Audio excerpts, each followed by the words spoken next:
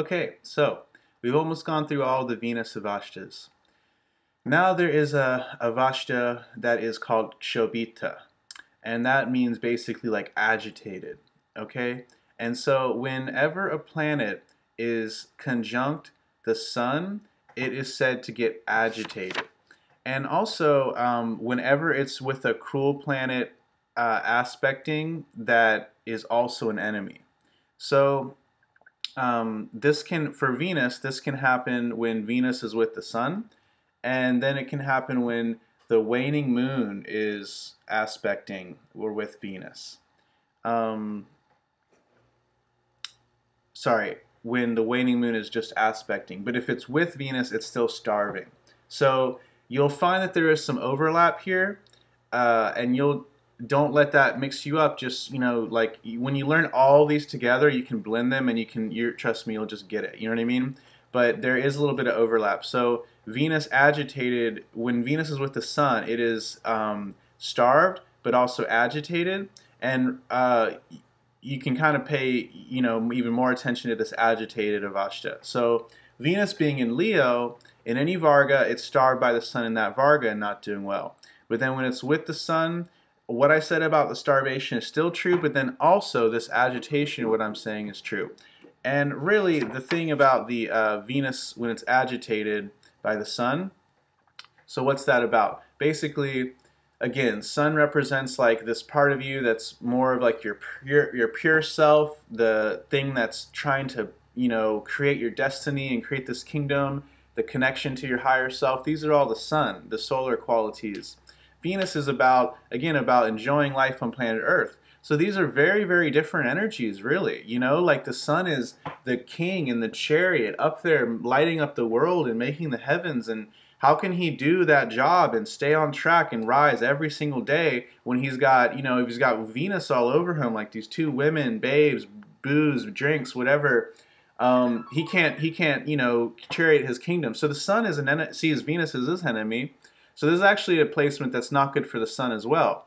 But then from Venus' standpoint, she doesn't like that either because she's trying to enjoy life, and the sun's up here just, storming about and agitating her with his heat, you know what I mean, and his, you know, hot-headedness, we could say. So when Venus is with the sun, and particularly if the sun is stronger, like if it's in Aries or something, well, actually, then it's exalted, so it's not, when the planet's exalted, it's not going to create as much of the bad karma.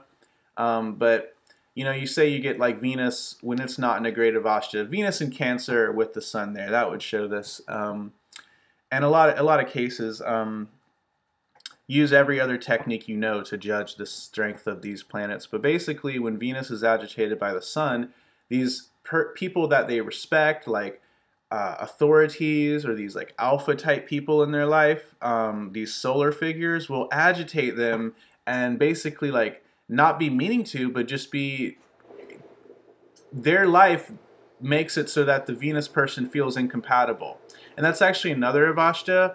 I don't want to distract too much, but this is also called Kshobitavastha in the Agitated avasthas, which literally means like incompatible and out of step with something. And so that's another way you can look at this. And whenever any planet's with the sun, it feels incompatible. The sun just has too high of standards. The sun is like, I am perfect. No one can be as good as me. You know what I mean? So any planet but that's with it feels that frustration of that feeling or that agitation. So they can, this person with this placement can attract experiences to them where they're like talked down to a lot more, where they're belittled, for the choices they make or the way they live their lifestyle or how they, enjoy the comforts of their life. Venus's vehicles, you want a certain vehicle that you like and you identify with, and you go to work and your boss just like makes fun of it or something and criticizes it, or just says like an offhand, really, dismissive remark about it, and it hurts your feelings if you have this. If you don't have this, you forget it instantly probably. But there's that weird thing about karma where we attract certain people and situations in our lives to play these roles. So if you have this avastha, you might attract weird authoritarian situations in your relationships, and that can cause some frustration. So agitation is more of like a psychological frustration. If I had to describe how it's different from the starvation, it's you're agitated. There's some nervous solar fire and heat energy that you're having to work through. Does that make sense? I hope so. Um, so like people that who you love, your girlfriend or your boyfriend or whatever, when you have this people you respect in your life will give you a hard time about that, or just say you shouldn't be with them or this or that sort of thing. Authorities might intimidate someone. I'm getting a lot of text messages. That's a good omen. It must be good information. Authorities will tend to like pressure the person in a weird way that psychologically pressures them, makes them less likely to want to do what they want to do, basically. Um, the Yeah, that's probably all I need to say about that. So then, now let's talk about the waning moon. When Venus is aspected by a waning moon, it's a cruel moon. Now, of course, it doesn't get that cruel till it's getting really dark. When the moon is like just past full, it's not that cruel. The sages say that as the moon gets waxing, it gets brighter and fuller, and as it goes waning, it gets and empties out, it becomes crueler. So when you have a waning moon aspecting your Venus, you kind of want the relationship, again, just like the moon starvation we talked about, you want the relationship to be all about you, but you just put more psychological strain on it, you know what I mean? And you agitate the person more with maybe subtle remarks, passive-aggressive remarks. The thing like the waning, see the moon is waning and with the waning moon, things are slowly taking away. And so one feels that, like, God, my love just isn't, it needs to be growing every day, but it's shrinking, or they think that, or they just see that more. And so they put more pressure, psychological pressure on the relationship, and then that can obviously short-circuit it or, overwhelm the person and they just want to leave, you know what I mean, the relationship. So that's a tough thing. Person can want to have like that perfect fit for them and their ego, which can become borderline fantasy and delusion when you have this agitation, depending on how bad it is and the rest of the chart. But it's like trying to find that specialness and romantic connection. There's really something about that where if you try too hard to force that, love can never be coerced. Like Meher Baba says that quote, love and coercion will never go hand in hand. You know what I mean? And for true love to foster, you cannot have anything being forced or coerced of any sort in any way whatsoever. And so this can kind of like make the ego want that or start to do that more. And so that can actually hurt love more than it helps. And so the person trying to get more of their needs fulfilled ends up getting less. So if you have that, keep that in mind in relationships. It's very common. And if you think about life and situations, that's something that comes up a lot. So those are the two ways that Venus can be agitated. And again, this does overlap a lot with the starvation. And so even if you can't really tell the difference, that's okay. If you can even say any of these things to the person, there's probably 3/4 of the time they're going to be really impressed with what you have to say, to be honest. These avasthas are great. And again, these are so great for filling in little details and nuances of human life. And human life's very complex, so we should have a lot of complicated things.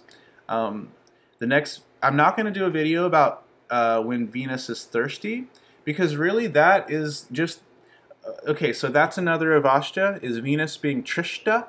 I think I'm saying that right. I can't remember. Trishta or Trishita is the avastha where a planet is thirsty.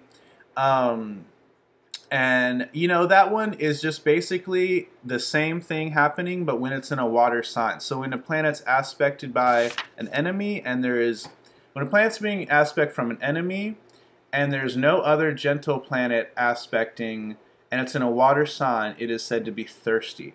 So it's not starving, it's thirsty. So it's like, okay, I can function, I can be comfortable, or I can function, but I'm not super comfortable, basically. Like when you're really thirsty, you're uncomfortable and you're not really happy or delighted like the other avasthas, but you're still able to work and produce and do things.